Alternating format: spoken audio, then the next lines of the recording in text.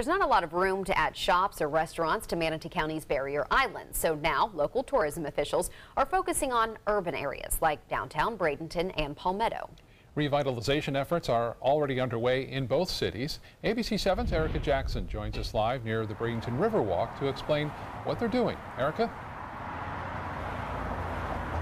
Good evening. Attractions like here at the Bradenton Riverwalk and the South Florida Museum attract visitors from all over the world. And that's why officials in Bradenton are focusing on the downtown area and making sure it becomes more pedestrian friendly. It's growing because Bradenton is the friendly city. When Cork Miller and his wife opened Cork Cigar Bar on Old Main Street more than 10 years ago, they saw less foot traffic and had less competition. When we came on downtown, there was only 3 other establishments like ours, and now I believe it's 7, including restaurants, and there's more to come.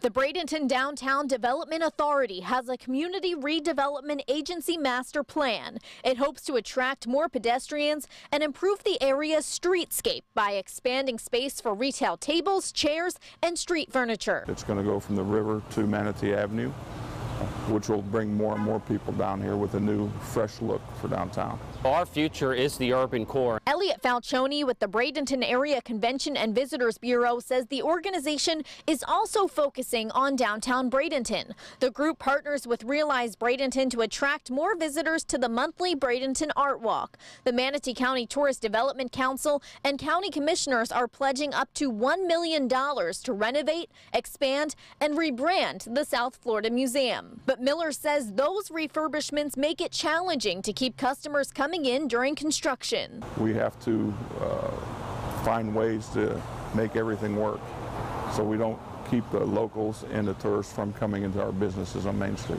Falcioni says revitalizing Bradenton is a core step in bringing visitors to the area and making sure they return, since those visitors may potentially convert to real estate or business owners. We need to diversify our offering in the marketplace, and one of the reasons, aside from our beautiful sugar white sand beaches, is the arts, heritage, and culture like we have in the urban core. The Visitors Bureau also says the housing here in downtown Bradenton is vital to keeping those businesses open and helping this area grow. Reporting live in Bradenton, Erica Jackson, ABC 7, your Suncoast News. Erica, thank you.